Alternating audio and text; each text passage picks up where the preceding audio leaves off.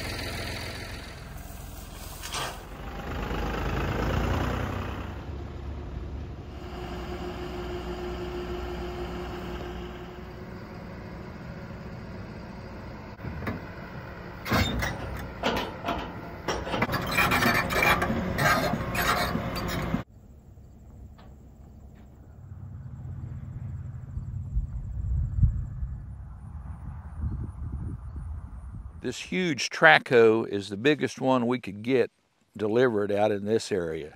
These arms, when it's fully extended, will go out a little over 40 feet. I still don't think it, from both sides, it'll get to the very center of the pond, but it'll get most of it. We've owned this farm for almost 40 years. We've never had it cleaned out. It's a huge pond surface area-wise, but over the years, and I'm guessing it's been here 60, 70 years, it is filled in with sediment. You can see there's just little islands formed everywhere. It's awfully muddy. Worry about a cow or calf getting stuck in it. And so this is the lowest we've ever seen it in these 40 years. Now you might say, well, how can that be? We've had so much rain earlier in the summer.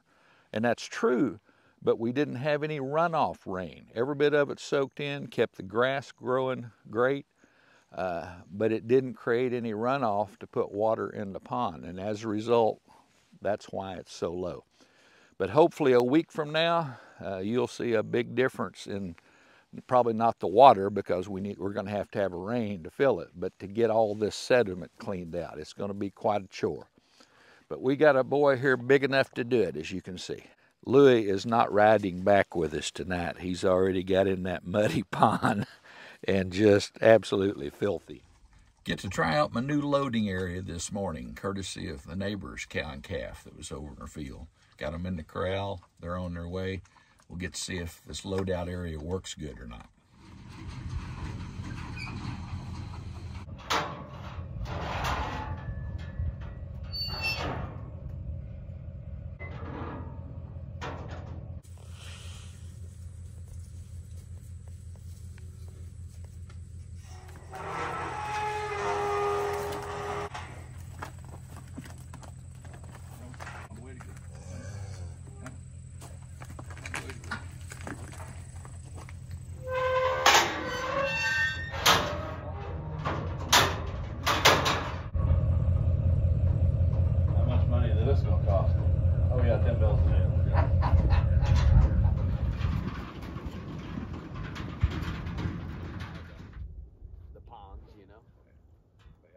That doesn't concern me as much as that root system in the embankment.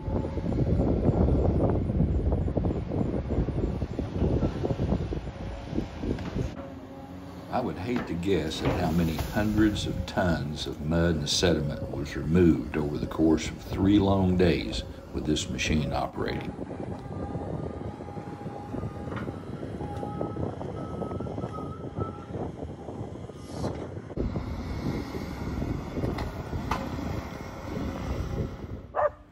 This is a job that is needed to have been done for the past several years, but the drought this year has made this the most opportune time.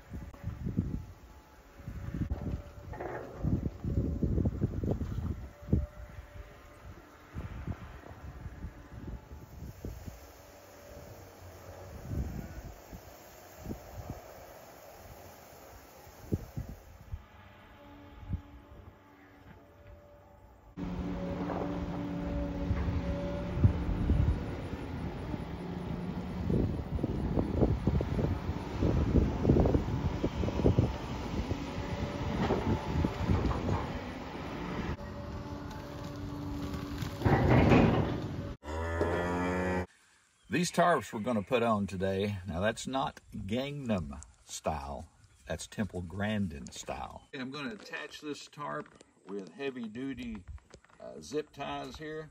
I'm putting the main part of the tarp on the back side of the panel because most of the time cattle are going to be over here. I don't want them chewing on the tarp. And then when I open it up to run them down the alley, they're not going to be against it, hopefully, very much. Very, very long anyway.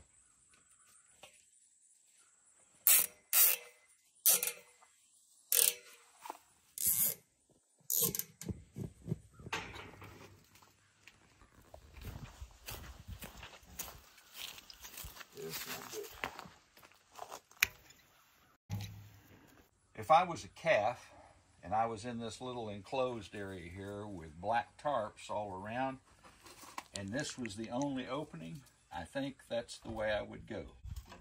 I hope it works. Sale day is less than a week away, so we continue the process of baiting the cattle to certain spots in the field with range cubes to make it easier for the cowboys to catch them next week. These calves have certainly gained well these past 7 or 8 months, but it's just about time for them to go to market. We always look forward to that.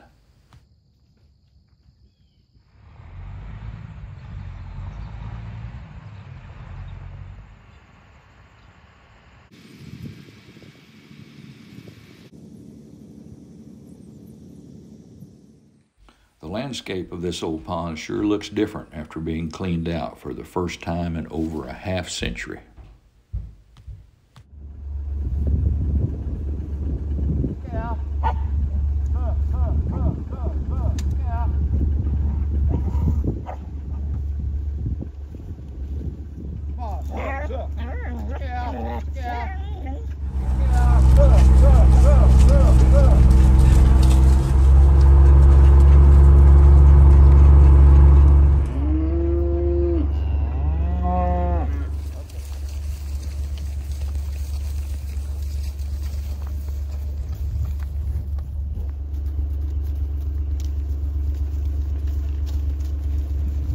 It takes some effort as well as some patience to get these cattle captured into the right location, but we eventually make it.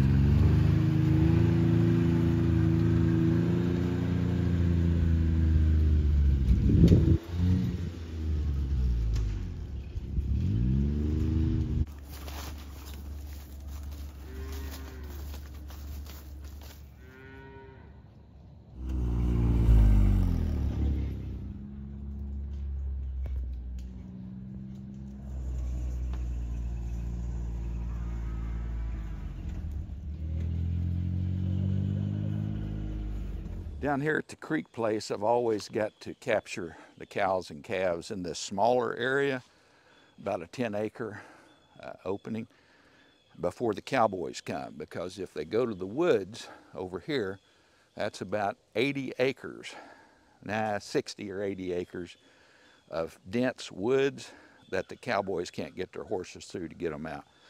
So a few days before they come, I always try to get them caught in this smaller area. I think we've got them all, but we've got to go count the cows and make sure. We've counted the cows 5 times now, and we've got the right number, so we're pretty sure we've got them all collected for the cowboys together Monday morning. So now let's call it a day.